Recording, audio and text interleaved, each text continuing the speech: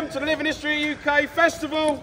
What you see before you is the 400 years of the British soldier, going from the English Civil War all the way up to the modern day. I'll now hand you over to Steve Davis. Thanks, Pete. So, we're going to start, of course, here on the right-hand side. The reason we're going to start here is because before 1645, Britain, and specifically England, did not have a full-time standing army. It did have, however, what's called a trained band, local militia, if you will, part-time soldiers, retainers of medieval times, let's say. However, when the Civil War broke out in 1642, by 1644, things were not going too well for Parliament. The Royalists were beginning to gain the upper hand. Something had to give. And what gave was that Parliament decided to create its own full-time professional standing army. It was trained, equipped and armed almost unilaterally in the same uniform. So starting with that new model army of 1645, which would go on to win the Battle of Naseby and eventually the British Civil Wars as a whole, we have two main arms that were in use, two types of soldiers. Starting with the pikeman. It might look like a huge cocktail stick, but it's incredibly useful. Reckon you can charge him for it? Excellent. So, this is what we're going to term as the defensive arm of the army. So, cavalry were on the battlefield, of course, at this point. We'll talk about it shortly, but the musketeer doesn't have a bayonet at this point in time. He can't defend himself against horse. However, horses do not like a big pointy thing. Go towards it, it will hurt. It's simple. Horses are not that stupid. Humans might be. So, as well as the pike being a defensive arm, he's also armed with his breastplate and his puck or hanger. So that's a short sword, very cheaply made, very effective. So when the infantry close, as they did, you have that weapon, the pike becomes redundant, you switch to the tuck. He's also got his back and breastplate, his armour. He's on campaign, so he's carrying a blanket with him, of course for the nights, and he's got his knapsack with his bits and bobs and his personal effects, if you will. What's important about this soldier is this is where we see the first real term of the red coat. So you will see the red coat dominates the first part of the lineup. There's this huge sort of understanding, let's say, that the British soldier at this point, the red coat, was given a red coat because it was the cheapest cloth that was available. It's as simple as that. It's not because you could see them clear on a battlefield, that was a bonus. And it wasn't because it hides blood if the soldier is wounded. This cloth is the cheapest cloth that was available, and cloth was hard to come by because you had two factions, if you will, fighting over the same cloth. And that is what was available. And that is the pikeman of 1645, the Battle of Naseby. The second soldier we have of the new model army is the musketeer, the offensive arm. So, armed with a matchlock musket, maximum of 2 shots a minute for a well-trained and drilled soldier, which from the new model army being a professional army, 2 shots a minute is good going. So you'll see a piece of cord. So that's what's called slow match. On the end, you've got burning embers. It burns very slow, hence the name. When the pan's opened, it drops into the pan and ignites the gunpowder, which hopefully sets off the charge inside the barrel.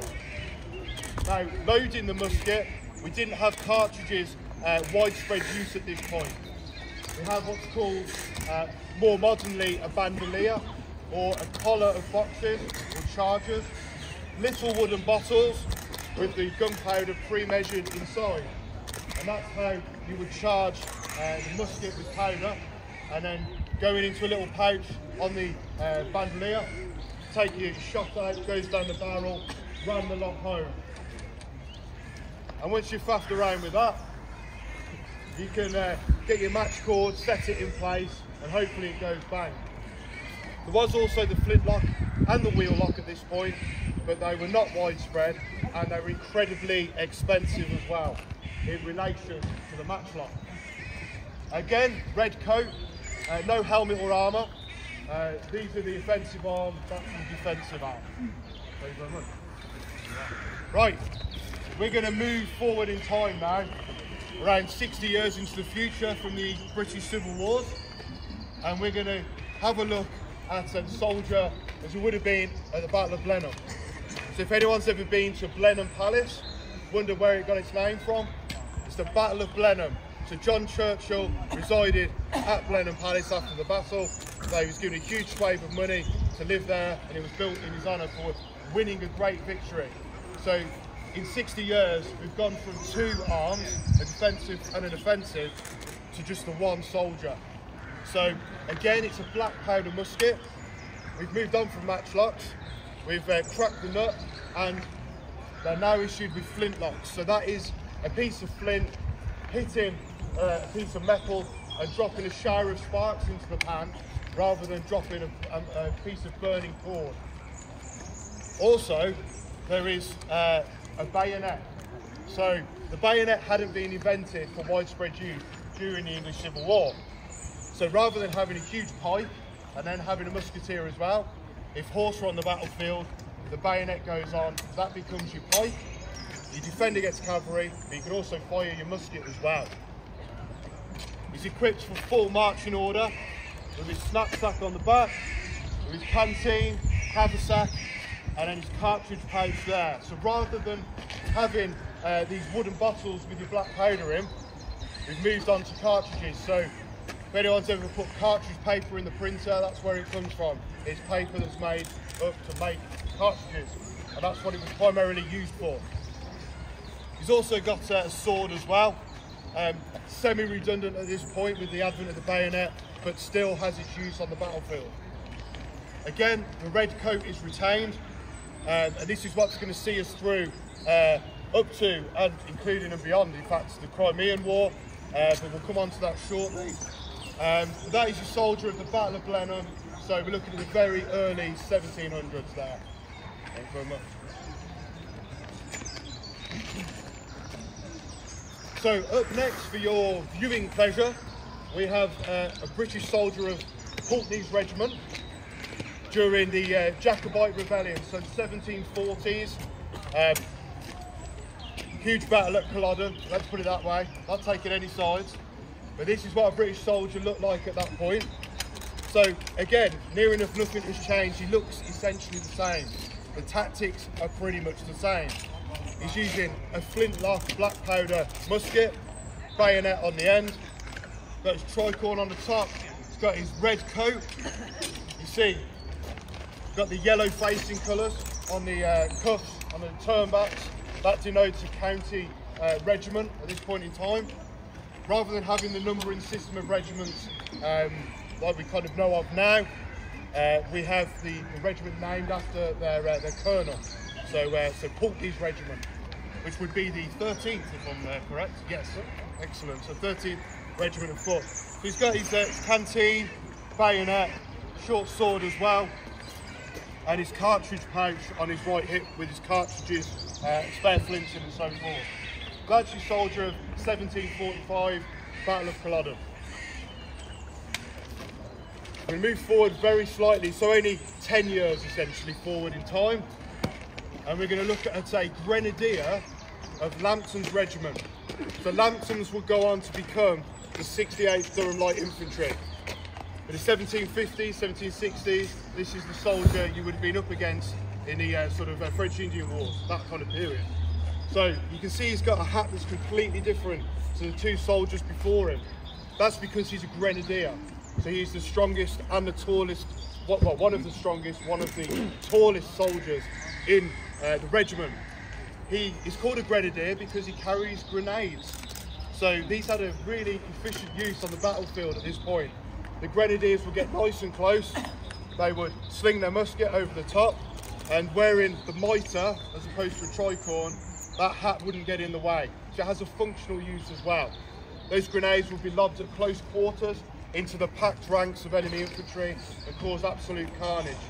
You've seen the cartoons and sort of children's films where a grenade's thrown onto the deck of a ship and they put the fuse out with their hands. That's exactly the same grenade. Aside from that, flintlock muzzle loading musket, bayonet is exactly the same, red coat. Not really much has changed at all. He's carrying his knapsack on his back, his canteen of course, haversack with his day's rationing and so forth. And you can see the nice turnbacks green for Lambton's regiment of course, which would become of course the 68th. So there we go. So that's your soldier of the 1750s. And you can see the drill professionally performed there. It's a nice slow pace, inspired by the Prussians. Very methodical drill. Now, next up, keeping with the theme of the Americas, we're going to go into the 1770s. So the soldier of the 33rd Regiment. So, a lot had changed by this point. The British had been roughly handled in the Americas during the period before, and we have something called light infantry beginning to be developed and used. Those tactics were starting to really form at this moment in time. Musket, exactly the same, flintlock, black powder musket. The drills, near enough the same. A few things have been tweaked and changed, however. The uniform slightly shorter in the tails, more practical. Carrying his bayonet, haversack with his day's ration, camp kettle as well. So that's for every sort of 1 in 6 guys to carry the camp kettle to keep those guys moving in the field and fed and watered. He's got his pack. We're going for a bit more of a rectangular kind of backpack now, as opposed to a kind of like sausage roll, if you will. Haversack under here, cartridge pouch on his right hip with his cartridges and his flints in as well. And of course his bayonet and excellent. So that is your soldier of the American Revolutionary Wars, Wars of Independence, depending on which side of the fence you sit. We won't talk about the result of it. Thank you very much. We're going to transport 40 years into the future from the 1770s. Battle of Waterloo. I'm sure we've all heard of the Battle of Waterloo. One of the most important battles in modern history, let's say. This is a soldier, private, a guardsman even, Coldstream Guards. So Coldstream Guards were Hougoumont at Waterloo. Now, a lot has changed. So the army is beginning to learn from its mistakes, from its defeats, and even from its victories in the 18th century. The uniform is more practical. So he's wearing grey overalls. So in 1815, troops are in grey overalls. They're not tight-fitting anymore. They're a practical garment, as opposed to in the Peninsula, they're wearing bright white trousers or pantaloons to start with. Not very practical, especially when it gets dirty. The coat is a lot shorter, it's higher waisted, it's more practical, but he's armed with a slightly slimmed down musket, the India pattern musket. Essentially just a shorter barrel than his predecessor, but it's a flintlock black powder musket, looking for up to 3 rounds a minute optimal from that. But he's got his bayonet, nothing's changed in that respect. He's also changed his hat style, so he's gone for a regimental cap. So fashion really starts dominating the battlefield now in the Napoleonic Georgian era. So the hats have become a little bit more pomp and pipe clay, let's say. But he's carrying all his kit, he's in full marching order. He's got his knapsack on his back with his grey coat on the top, his undress uniform, haversack with his day's rationing, canteen, bayonets there, and then cartridge pouch on his right hip as well. That's your Guardsman of Waterloo, 1815. We talked about the development of light infantry as a result of what was going on in the Americas in the 18th century and that style of warfare.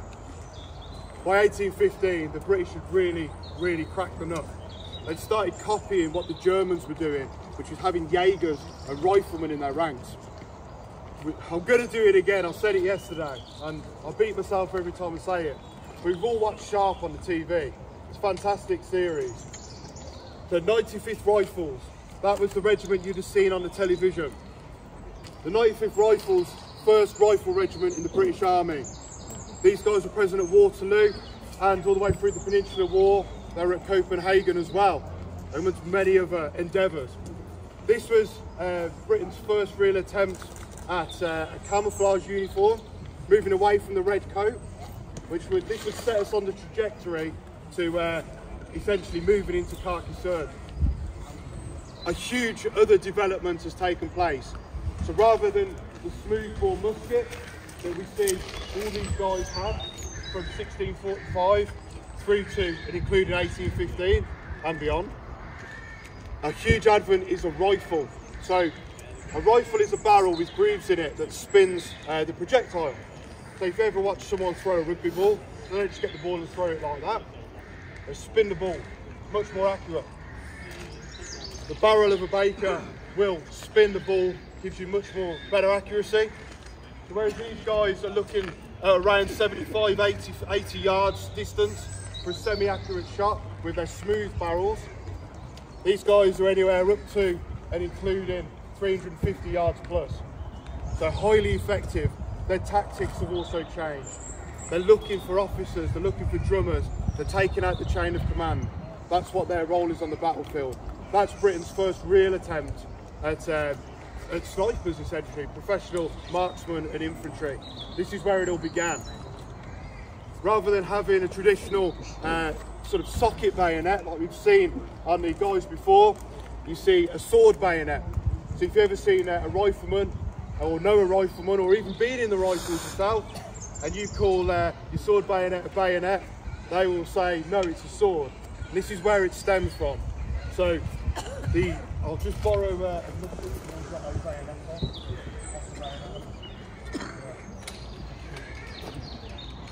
So we will see that the reach is near enough the same. This is a much earlier musket. The India pattern's a little bit shorter, but the distance for charging against horse is exactly the same. So with the shorter barrel of the rifle, it's made up with a longer sword essentially. Of course, rifleman carries pretty much all the same kit as a regular infantryman, with a knapsack, cartridge pouch. Rather than having pipe blade belts, he's got black balled belts. That's a tongue twister. So instead of having your white cross belts as a target, you've got your black belts instead. You've got your canteen, haversack, cartridge pouch too, and a much more functional uniform also.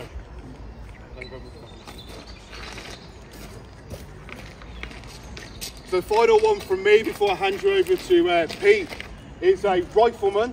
So this is 40 years in the future from the previous rifleman of the Crimean War, from the Rifle Brigade.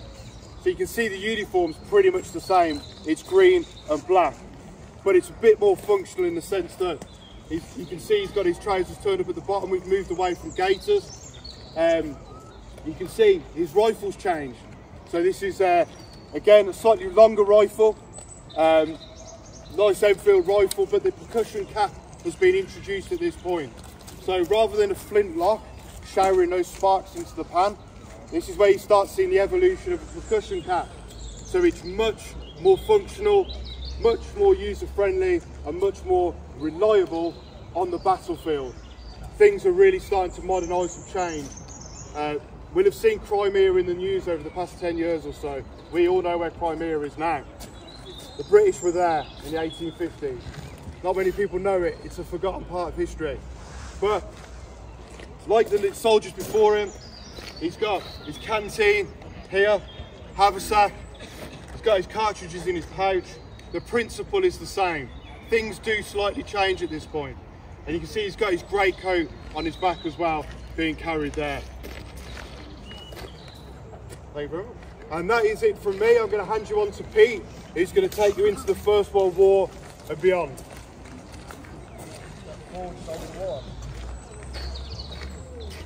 So we're now moving forward about 50 years now, just over 50 years, to the First World War.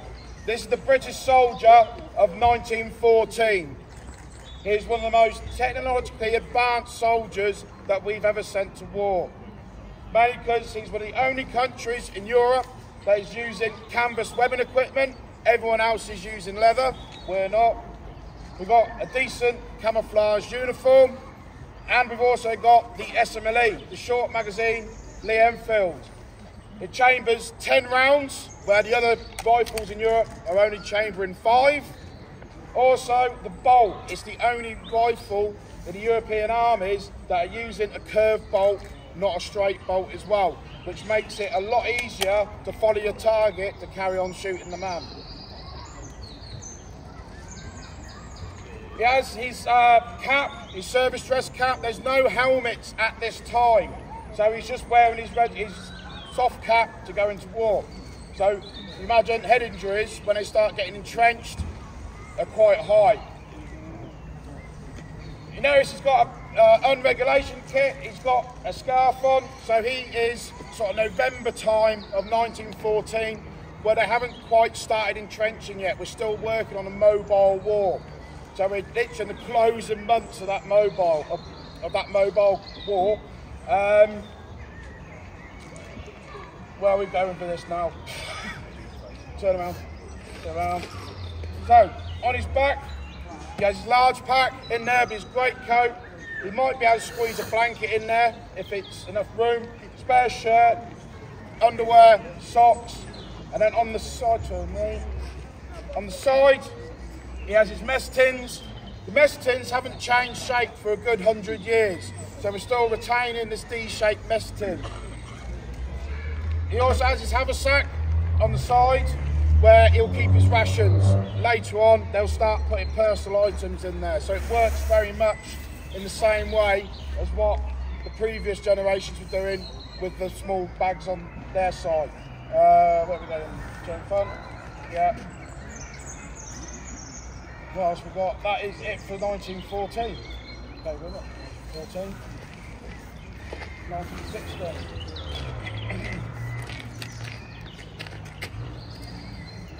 Here's our soldier of 1916. So we've moved forward a couple of years now, and he's starting to look very different, but only in a slight way.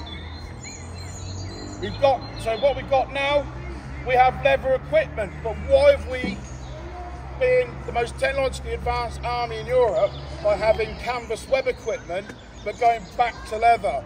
Well, the problem was with the influx of volunteers, we couldn't keep up with the production.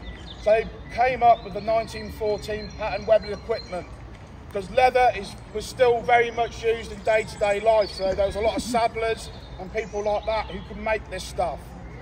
Originally, it was only supposed to be used for the men on the home service while they were doing their training. However, because of supply and demand, blokes ended up going overseas wearing the 1914 leather equipment. And you will see that still being worn in 1918 as well. Most importantly, he now has a helmet. So this comes in very late 1915. So as you can imagine, the casualty rate for head wounds goes down quite dramatically because he now has a helmet.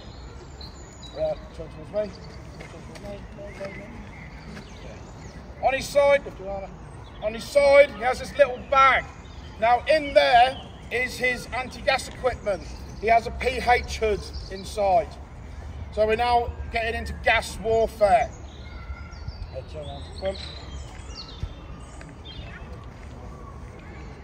So most commonly, you'll see a lot of the Kitchener volunteers wearing this leather equipment. So as you see this man stood here now, is very much how they looked on the first day at the Battle of the Somme in 1916.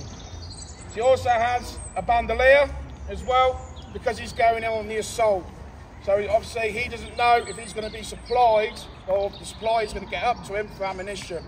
So he's got his ammunition in his pouches, plus he'll carry as many bandoliers as he's able to get to that first point. Thank you, 1916. 1917.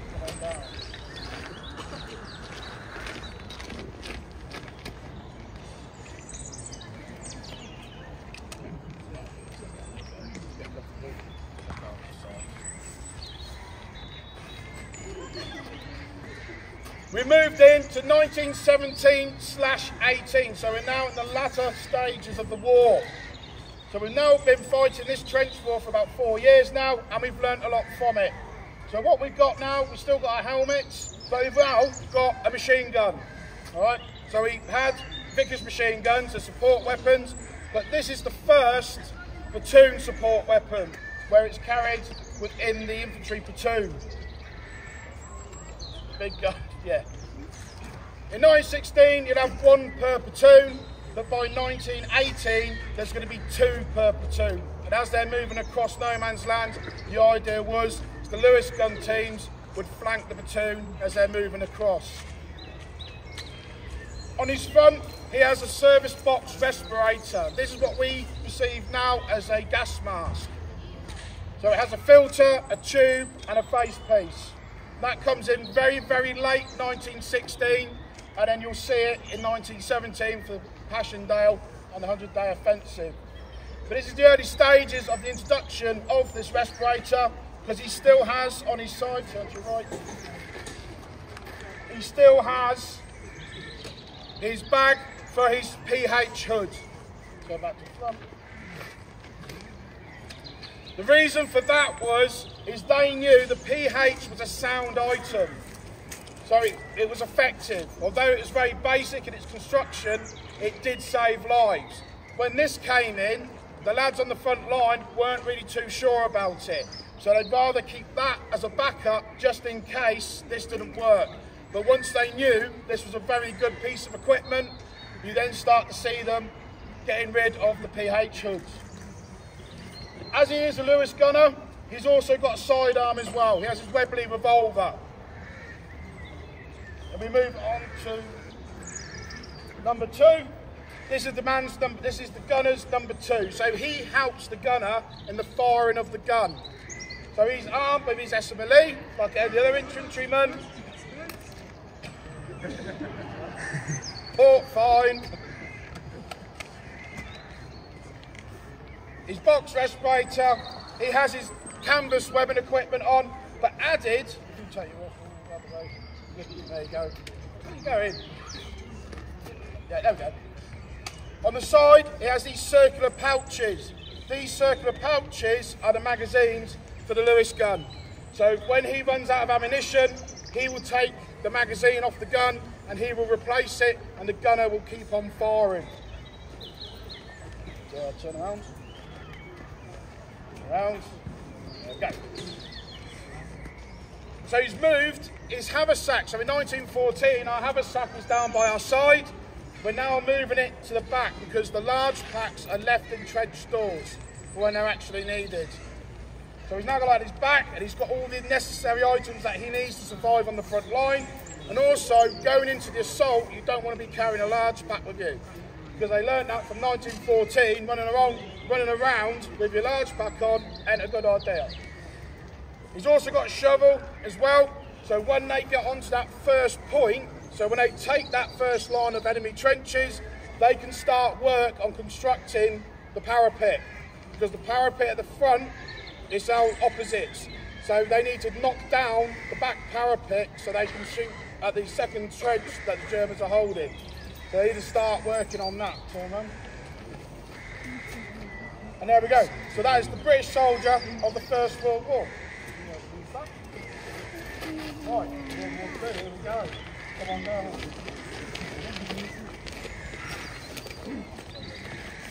Now we're moving 25 years into the future to the Second World War. The look of the British infantryman from 1939 to 45 is very, very similar, with only small quirks to the change of his kit. These two men are from 1944, so this is how a man would look when they're storming the Normandy beaches. He has his Bren gun, which is also the replacement for the Lewis gun. So there's one in each section. So they rely very heavily on the firepower of the Bren. So instead of it being 2 light support weapons per platoon, you've got 1 in every section. So you've now got 3 per platoon. He's got his toolkit. on his front there, which will help him adjust gas parts and restrict the weapon down. He's also got his gas mask on the left, if you want to turn to that side. So this is his assault respirator, because when they hit the Normandy beaches, the threat of gas is still a very real thing, although it wasn't used on soldiers. But it was still very much a fear factor. Turn around, face that way, there we go. So on his back, he has his small pack, which is very much like the haversack they were using in the First World War, just that it's now bigger and contains more items like mess tins, wash kit and things like that. Underneath, he has this what looks like green tarpaulin. That's his gas cape. Now that's a cape, that's basically a long rain mac in effect.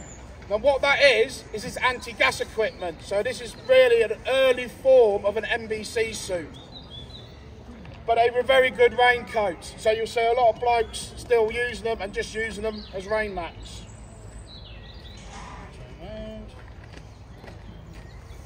Right, move to soldier number 2. Again, like the First World War, the gunner needs his number 2. So his number 2 has his spare magazines, so he'll have 2 of those. He's also got a bandolier as well, so once those magazines are empty, he can hand fill them while the gun's still in operation. Then on his back, his extra piece of kit, that's the spare barrel for the gun. So after excessive firing, the barrel is going to get hot and they'll need to change the barrel. So all that equipment to do the barrel change is all contained in there. Turn around. Also, his rifle has changed. He now has the number 4 rifle. It's still in effect an SMLE. The only difference is the muzzle is different and there's been other measures taken to make less machined parts to make the rifle. Although you will see the SMLE and the number 4 working side by side.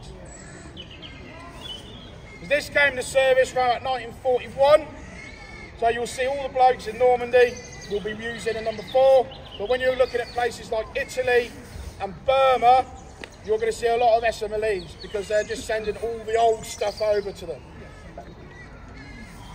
Thank you, World War II. Normandy, sorry.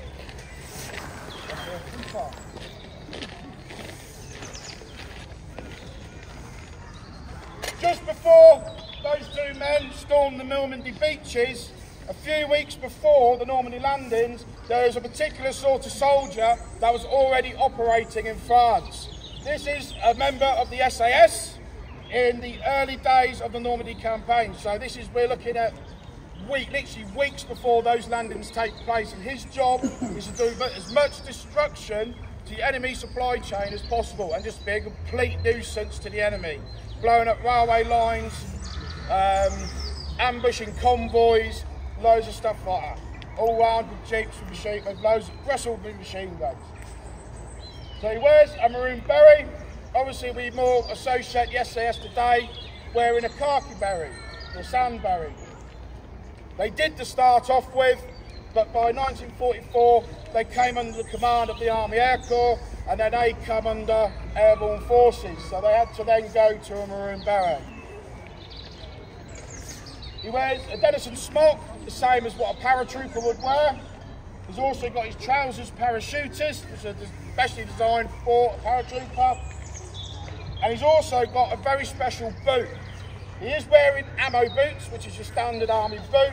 However, he hasn't got hobnails on the bottom. They're actually rubber soled and they're gripped. So he can move around without worrying about slipping. And also he's got better grip for going up rugged terrain. The weapon he's got isn't a British one. I want to show everybody the gun. So this is a folding stock M1 carbine. Okay, it's an American weapon, but the SAS really like them because they got a 15 round magazine capacity and it's automatic. And also it does pack a punch in the distances that they are going to be firing at. So if they're using number 4s, there's no point in them using Enfields because that's not the job they're doing. they're literally jumping in and out of vehicles, and the contacts, if they do get into a contact, is at very close quarters as well. So it's a very, very handy weapon for them to have.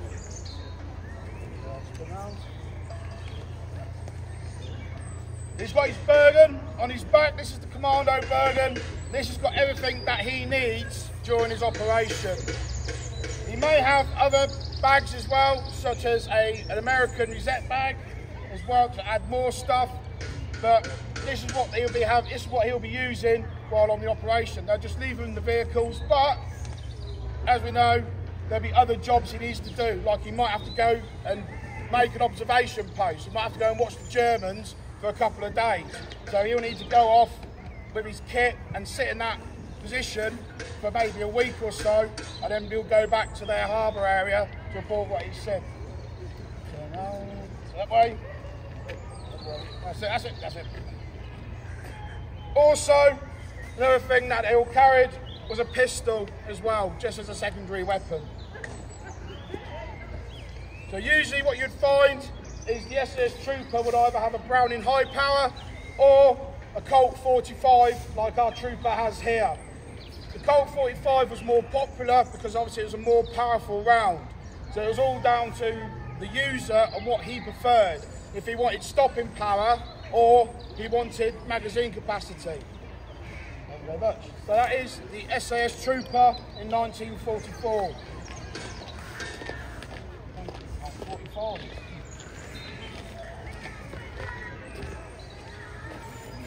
We're now in the closing months of the Second World War. This is 1945. A little bit different to our men a year previously in 1944, storming the Normandy beaches, but what he's carrying is exactly the same as what they were. The only difference we're getting now are these smocks. These are windproof smocks. They are being issued in very, very small numbers. So if you've got one, you're lucky. But they're very effective. They come as a set. You've got a jacket and trousers, but usually when you see the photographs of them going into Germany, you'll only see the blokes wearing the actual smock. They don't really bother with the trousers. The weapon he carries is the Mark III Sten gun. So there was 4 different versions during the Second World War, 5 different versions, sorry, and that is Mark III. Made by Hornby, yeah. They were cheap and easy to make. So this would usually be carried by an NCO, so it'd be a section commander and above, but they were very good for close quarter stuff, so you'll sometimes see private soldiers carrying them as well, depending on what the job was they had in hand. Thank you very much, Soldier 1945.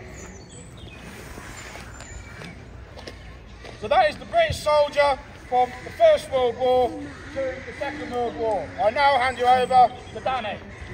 Danny. Thank you very much, Peter. Sirs, Marms, ladies, gents, in 1945 we saw the end of fascism, but we had the rise of communism. Communist state, i.e. Russia, had various satellite states they was wanting to influence, particularly the British protectorates, as represented here in Malaya. Now in 1939, the National Service Act required all men over the age of 18 to serve, and this act didn't end until the late 1960s. The common nickname for these national servicemen in the post-war era was the Virgin Soldiers. And our trooper here is representing British servicemen in Malaya between 1949 and 1961. You can see the kit here has been specifically designed for jungle warfare. It is of a light Airtex material, so allowed to be breathable, but also allowed to dry quickly. He is armed with a Sten gun, but it is in particular the number 5 Sten. The reason why, he is a section leader, but also he is in the jungle fighting conflict, so it's really tight, close-knit contacts, where firepower is urgent. The wartime Mark V Sten also had a foregrip, but it was removed post-war due to the nuts tightening when being held and firing. He is wearing the 44-pound webbing equipment, but specifically it is a light order. You are dealing in the humid jungle environment. It needs to be lightweight, but also enough to survive the patrol of several weeks behind the line. Many Malaya veterans I have spoken to have talked about coming back off patrol being told to strip off and their kit being burnt because it was that infested, rotten and just generally manky. Metal work had to be kept clean because weapons and magazines would rust up overnight. A horrible environment to work on. You'll see we have gone away, thankfully, from the horrible hobnail boot, and we are now wearing a jungle boot, a light canvas and rubber sole boot. Again, it allows for light, nimble work in the jungle, but also it allows to be drained and dried quickly. On his back, he is carrying a machete. Again, we're working in close-knit jungle environments. We might need to cut out a helicopter landing area or clear out a zone for patrol. He's wearing a small haversack on his back, which varies slightly for the Second World War version as it has extra pouches on the side. Again, we're trying to move as much away from the waist as possible to allow for river wading. He has a water bottle on his back, and finally we've gone away from using enamel water bottles. We're now using a steel water bottle, stainless steel, with a cup. He has a rain cape. On his left hip, he has magazine pouch for his Sten gun, which has been a local manufacture. Speaking to SAS veterans of the Malaya and Borneo conflicts, these were made out of old canvas beds. They were cut up and sewn by the local tailors.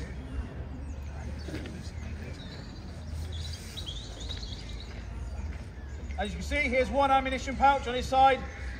Again, it's all taking the equipment off his belt and trying to get it high. On his head, he has the bush hat, which was fashionably altered during the time. Thank you very much for that.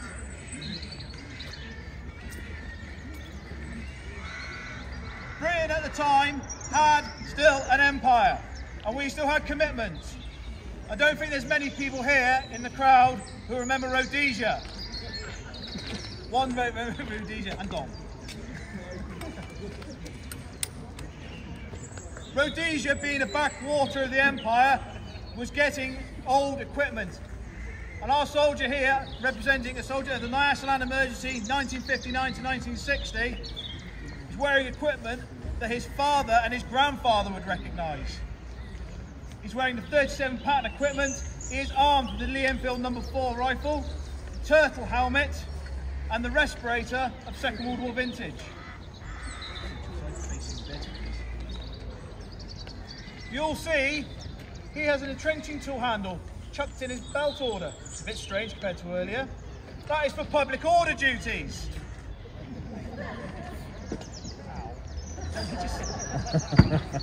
The aim is not to hit yourself, but hit anyone who might be breaking the rules, Ned. If you turn around, you'll see on his back he's got a Second World War vintage water bottle, and the bayonet is slightly more offensive looking because it's gone back to a blade rather than a pig sticker. He's also wearing the old hobnail boots and the 37 pattern gaiters. Again, the equipment is second rate. It's not what the regular army's got. It is a part of the empire.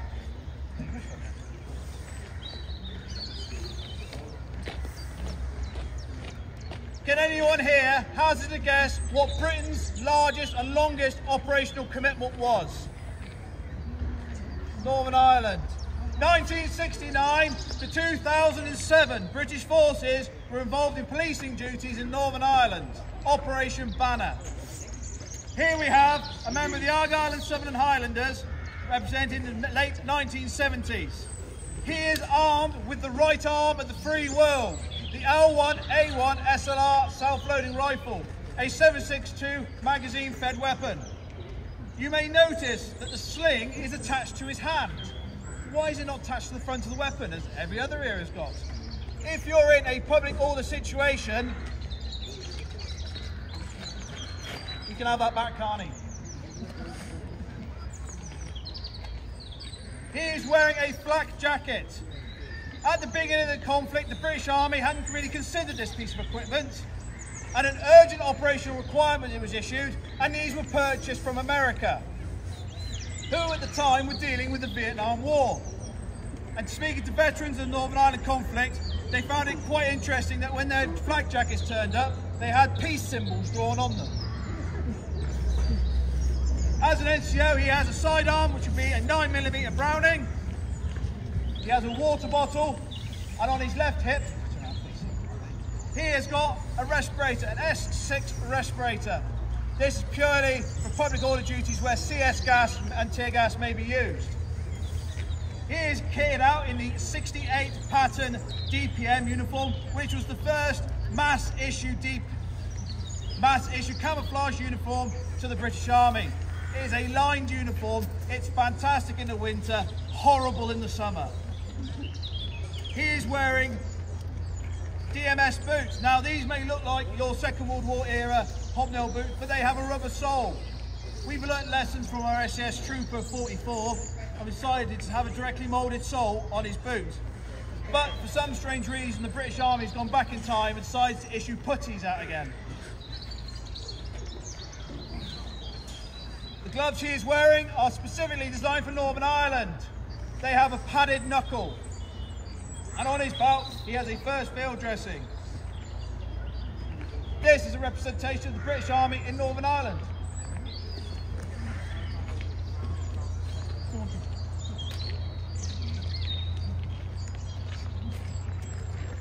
In 1982, the military junta of Argentina threatened the British sovereignty of the Falkland Islands and South Georgia. A task force was dispatched to the Falkland Islands to retake the islands. What we have here in front of you is a member of the Special Air Service as deployed to the Falklands. By this time in the 1980s, especially with the Special Air Service, it was down to the individual man. There was no regulation that your webbing must be worn X, Y and Z. It was down to the individual, and the SCS fosters that interest. The man would make up his own belt kit as he saw operationally fit. He has 2 magazine pouches. Those particular ones were made in Malaya, so this is an old man from the Malaya days of the regiment.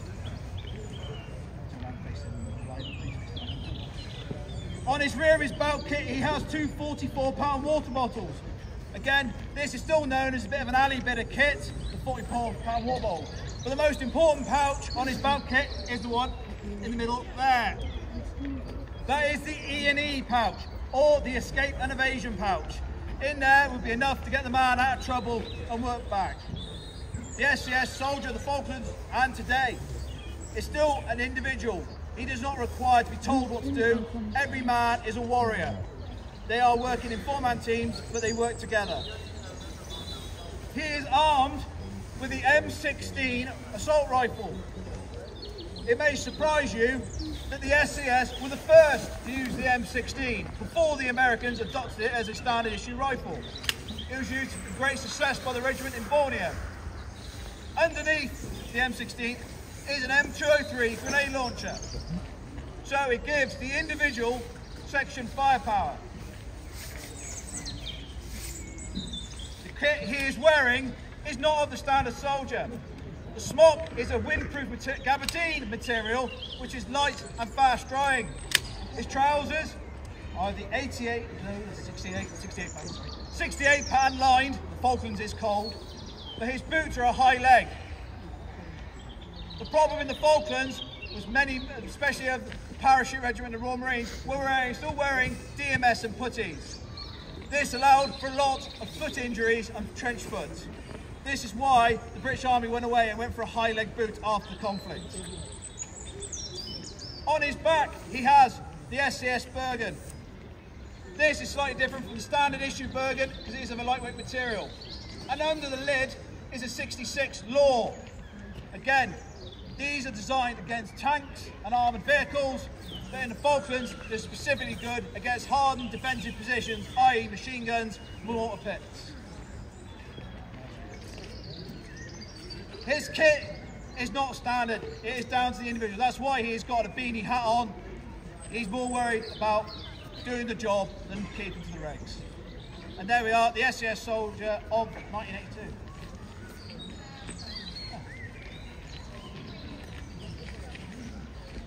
At the end of the Cold War, 1991, when really the Cold War, communism started to fall apart. But we still had the eastern states problems and still having communist leading. Britain, being who we are, we want to keep the peace in the world. So places like Kosovo, Macedonia, Yugoslavia had peacekeeper elements in. Our trooper here is going out, our soldier here is going out on peacekeeping duty. That is why he's wearing the blue helmet cover of the UN. To bring stability, peace and humanitarian aid to people in need. He is armed with the SA-80 assault rifle, a 30-round 5.56 rifle fitted with a 4-power sighting unit small arms Trilux or SUSAT. He is wearing body armour. Now we're seeing individual body armour with Kevlar plates in the front and an internal Kevlar liner. The webbing he's wearing is PLCE. Again, it's down to the individual how he set it up. He would normally have ammunition pouches, food, a cooking pouch, a first aid pouch, all down to the individual. We're now breaking away from this stereotypical, the pamphlet says you must have this. It's now going down to the individual, what he needs to become a fighting resource. He's wearing high leg boots, which we learnt lessons from the Falklands, and a windproof and woolly. That is all from Britain's UN peacekeeping forces.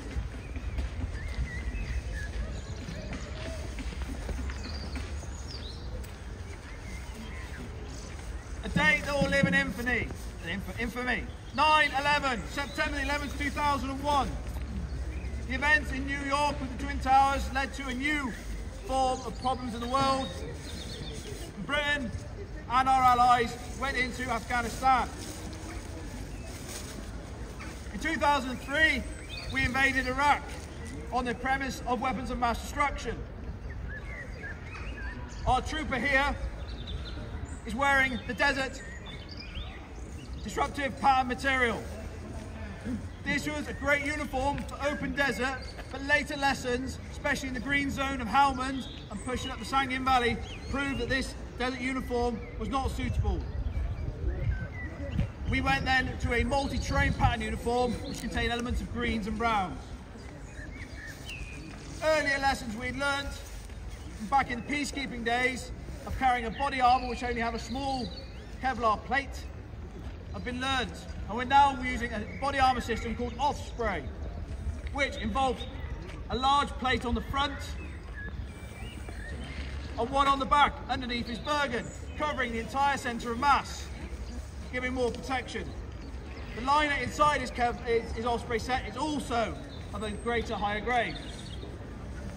Side pieces are also put in, so now we've got 360 protection on the man.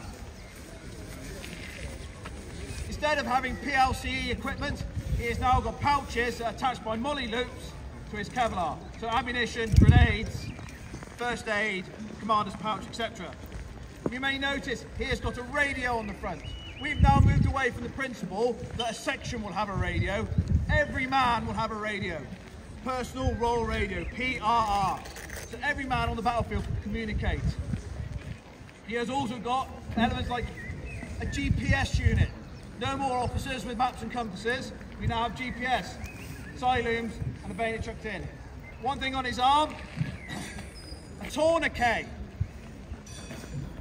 Global war on terrorism has taught new lessons, and every man, those of you who do first aid at work and now talk about tourniquets, this is where it's come from.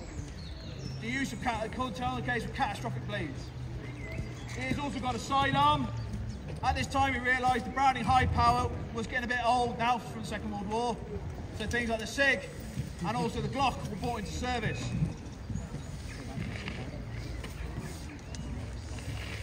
He has a backpack on his back, and that's not for his lunch. What he's carrying in there is ECM, electronic countermeasures.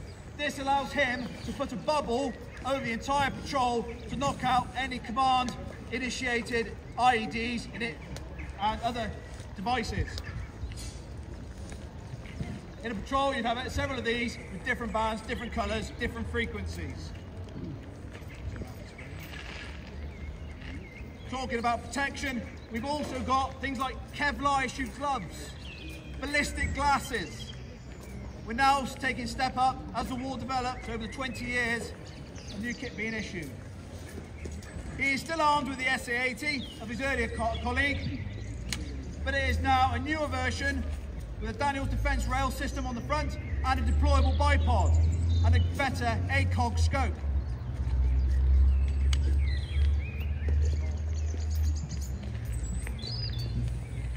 Thank you very much. I'll now pass you back to Steve for the roundup. That's all from me. Thank you, Danny. So there we have 308 years of the British soldier.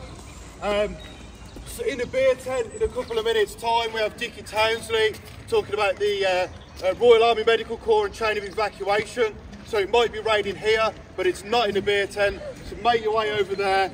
But before you do, can we have a huge round of applause for the living historians, please?